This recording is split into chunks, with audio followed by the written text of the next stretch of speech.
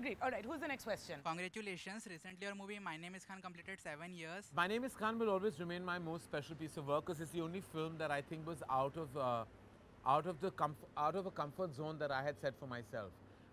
It was a result of a conversation I had actually in New York. There were a group of friends I met with in New York, and I was appalled at what they had to say. The sort of Islamophobic. Just disgusted actually. And I went back to the hotel room and I thought, and I was like, I have to make a film that to me makes a difference. You know, to me makes a difference. And I'll tell you, there are so many moments in my life where I felt that validation for having made this film. One of the moments which I'll share with you, which will always remain with me. I was walking in London and there was a car that was following me, and of course in London, and my mother and what she had kind of ingrained in my head that everybody was chasing me to kill me. So it was actually a quiet path, and there was this car that was just moving very slowly behind me. And I was like, this is weird, because I would walk slowly, the car would move slowly. I would walk fast, the car would follow. And I was like, I said, this is something strange, because it didn't seem like they had any agenda besides just wondering if I was who I was.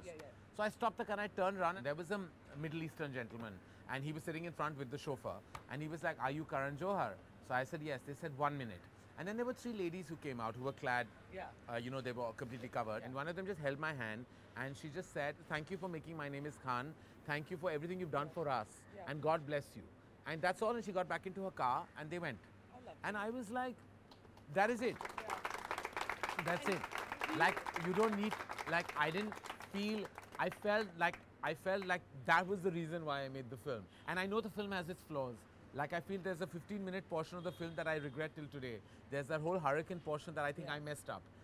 It's a portion that I think that I was not prepared for, not researched enough, and I didn't justify directorially. I let down the writer and the team.